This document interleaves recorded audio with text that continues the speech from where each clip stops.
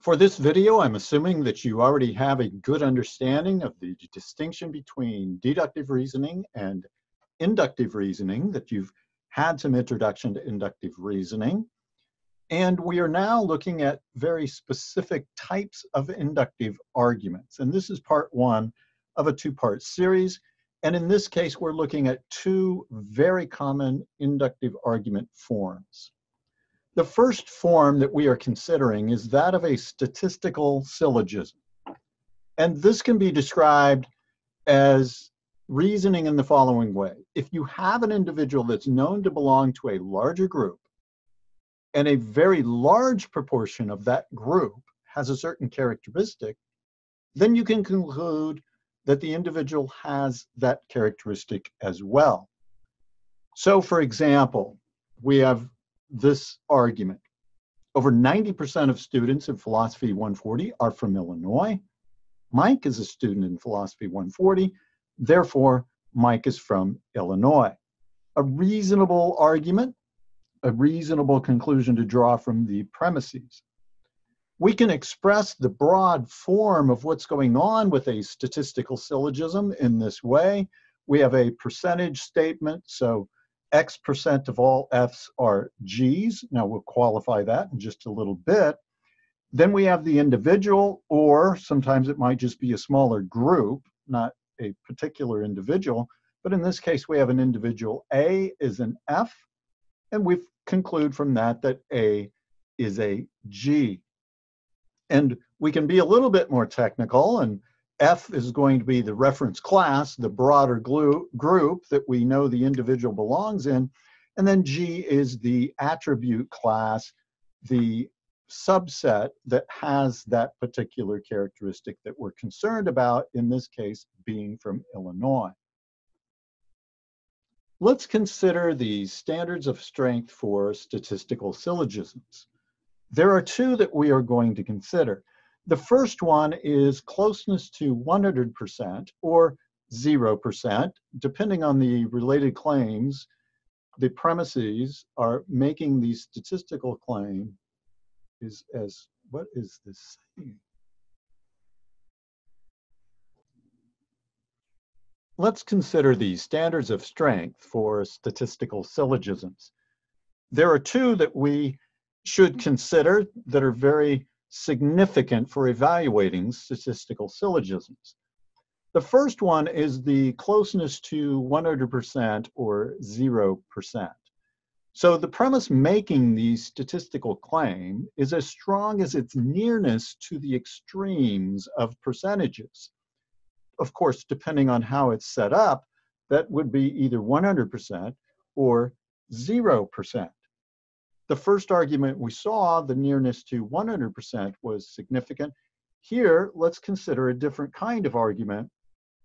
We have the premise only 1% of house cats are smart, and Tuffy is a house cat, so we conclude that Tuffy is not smart. Now here, since 1% is very close to 0%, this is a good argument. This is a strong argument. Since the conclusion is negative, right, Tuffy is not smart, and it's related to the statistical claim in the proper way, right, only 1%, then the argument as a whole is strong. Now, when statistical claims near 50% are used, we have a nearly worthless statistical syllogism. It becomes very weak. Now, there are no precise cutoffs, 90% or 10% or below, but it's toward those ends, near 90 or above, around 10 or below. That's what you need to make a good statistical syllogism. If you're talking about 30 to 70% ranges, those are not going to be very good. Now, not all statistical syllogisms have numbers in their premises. So a statistical syllogism could say nearly all, or almost none, or similar phrases in these statistical premises, and they could still be strong.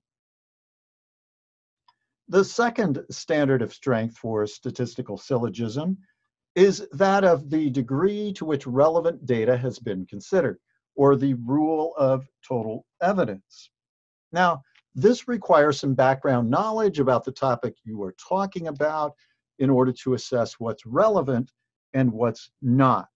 So, for example, related to the previous argument about Tuffy the cat, if it's known that Tuffy can do amazing pet tricks, then that information needs to be considered when evaluating the above argument about house cats.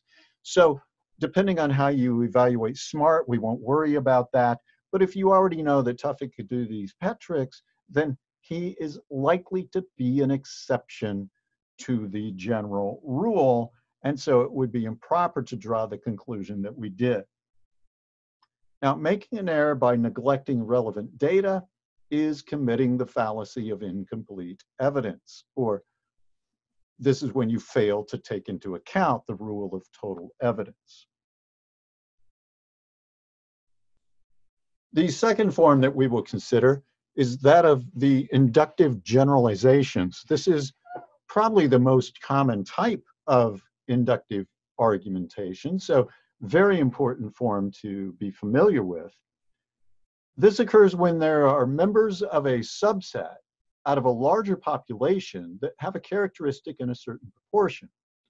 And then it may be concluded that the group as a whole, the larger population, has that characteristic in the same proportion.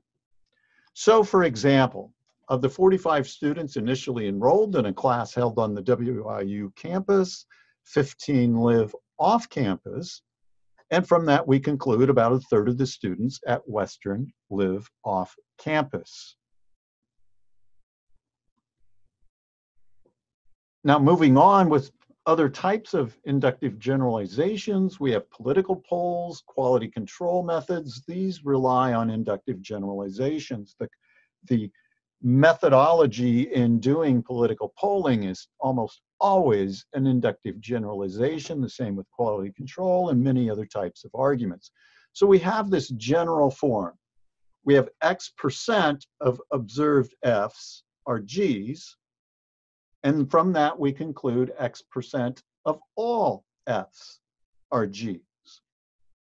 And so a quality control argument might go like this. Tests showed that 99 out of 100 Goodyear tires tested on September 12th were free of defect. And from that, we conclude that 99% of all Goodyear tires made are free of defect. Now, notice that unlike statistical syllogisms, which draw conclusions about an individual, or in some cases a smaller group, than what is mentioned in the premises, an inductive generalization draws conclusions about larger groups. So we're going from merely 100 Goodyear tires to a statement about all Goodyear tires, which are surely in the tens of thousands, hundreds of thousands, or probably millions. Standards of strength for inductive generalizations include, first of all, making sure that the sample is large enough. Now, the second one is the sample must have sufficient variety from within it. Now, often background information is going to be needed in order to determine whether these principles are kept. So more knowledge about statistical research is extremely helpful in making sure that you are conducting an inductive generalization properly. Now, in terms of the sufficient variety, in order to assure that, it's often done with random sampling, or sometimes stratified random sampling is used. So I assume that you know what random sampling is. Stratified random sampling is done when you assure the smaller group that you're looking at, the smaller group that's sampled, represents the entire group that you're drawing conclusions about well. And so the characteristics should be proportional to those in a larger group. If you were doing a poll of some kind, typically if you wanted to do stratified random sampling, you would need to take into consideration socioeconomic status, race, sex, whether we're looking at urban or rural population, all of those things should match the broader population, whether that's of a state or a whole country. You need to be sampling those that have the same proportion of the characteristics that are used. There are certain fallacies related to inductive generalizations. We're going to consider a few of these. First, we need to remind ourselves that fallacies occur when we violate the standards of strength that we just mentioned. So if the sample is not large enough, then the fallacy of insufficient evidence is committed. Now, sometimes this might be called hasty generalization or jumping to conclusions. More technically, it's the fallacy of insufficient evidence. So, for example, if I conclude that only 30% of Western students are male because about 30% of students in my metaphysics course are male, I'm likely not considering a large enough sample. We're talking about a dozen to a couple dozen students, and we're drawing conclusions about several thousand students. And so the sample size is going to be too small to do that. And a second fallacy that might occur is when you lack sufficient variety in your sample. And then you have the fallacy of biased statistics.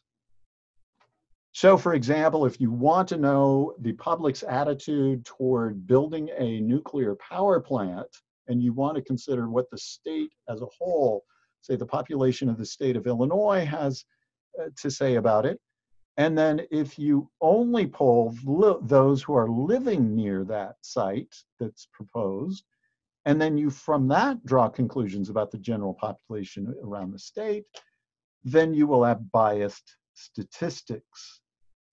You need to consider everyone if your goal is to know what everyone in the state thinks about the proposed nuclear power plant.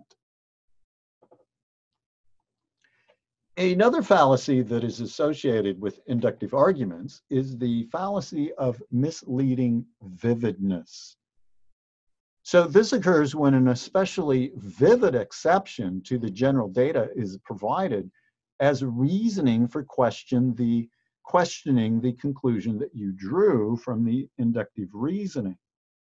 So, for example, suppose, as is the case typically with me, I want to buy a new car, so I decide that I'm going to look at the customer satisfaction, the reliability data, the repurchasing statistics for that particular year, make, and model. And then once I find one that I think is exceptional in those categories, I draw a conclusion that this would be a good type of car to get. But then suppose that I find out that someone I know has one of those vehicles, and they say, it's a complete lemon. I'm in the shop all the time. It's horrible. Don't buy that year, make, and model. Well, if I change my mind because of that, it's a mistake. That's a fallacy of misleading vividness. So if you really think that customer satisfaction, reliability data, repurchasing statistics, those things are what are important to consider, that's a good way of evaluating when to buy a car, not a car, then a dramatic anecdote shouldn't sway your thinking on that. Now, how can we improve an inductive generalization? One of these makes complete sense, very intuitive. One of them is a little bit harder for students to grasp. Since the standards of strengths of inductive arguments are related to the degree that the premises support the conclusion, the inductive arguments, inductive generalizations can be strengthened by strengthening the premises. That would be through having a larger sample size, or including more variety, or using stratified random sampling. Those things would strengthen the premises, so that would make your argument better. Or you could do it by weakening the conclusion. So again, let's go back to the argument regarding tires, where we had 99 out of 100, and then we drew the conclusion about 99% of the tires are free of defect. You could strengthen the premises in that argument by increasing the size of the sample. So if you sampled 3,000 tires instead of merely 100, and you find that 2,970 are free of defect, well, that's 99%. That gives you all the more reason to accept the conclusion. It strengthens the argument. Now, alternatively, instead of concluding that 99% of Goodyear tires are free of defect after observing 100 tires, a weaker conclusion makes the argument as a whole stronger. So what would be a weaker conclusion? For example, the claim that greater than 95% of the tires are free of defect. It's a weaker statement, right? It's easier for it to be true. And so that's why the argument is going to be stronger.